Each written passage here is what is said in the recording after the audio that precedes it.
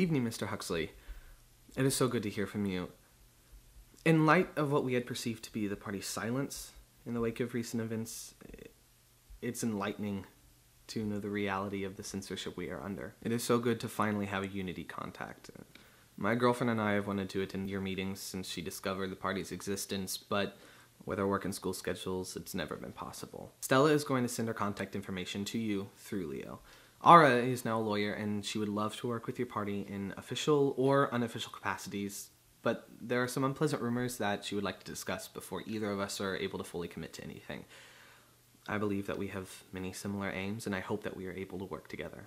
And with that, dear patient viewers, here is Stella with an update for Leo. What rumors do you mean? Oh, that's mainly for our sake. She's concerned because Unity has been linked to several scandals over the past few years, from petty vandalism to a couple assassinations about a decade ago. They've never been officially linked to any of it, but, I mean, there's a stigma around the party just based on the rumors. Yikes. And with the way the media is, we don't know what to trust. I hope he responds, though, because if they aren't behind those things, or if they have good enough reasoning, the Unity Party is our best chance. But enough serious stuff for today. People want their Juliet. Hey, Leo. Hey, everyone else. Things around here are as tense as ever, as you can tell. But your last video really got us excited, though. It's incredible to know that there are people on the day fighting for our voices. Huxley, it's wonderful to hear from you. And thank you too, Leo, for all the things you said.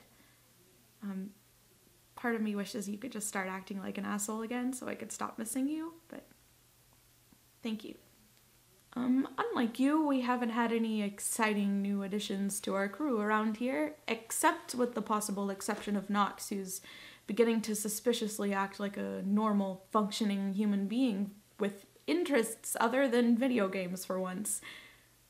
We all actually gathered around and watched all of Huxley's Unity Party videos the other night, like some weird political movie night, right? And it gave us all so much hope.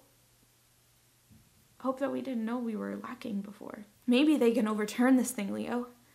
Maybe we can. Maybe we can change all of this. It's like Ara says, the base of our system is democracy. It's supposed to reflect the will of the people. We just have to get enough people to change their minds and want equality more than they want the comfort and apathy that they have now. I don't know how long it will take, but I have to believe that one day I'll be with you again. I love you, Leo. And every day without you burns like the sun I've never seen. But I'm not going to let it consume me. I'm going to use that fire, that pain of missing you, to fuel me until we can create a world where we can be together again. I miss you. I hope you're dreaming of me tonight. I dream of you every night, and it's actually kind of annoying. See you soon.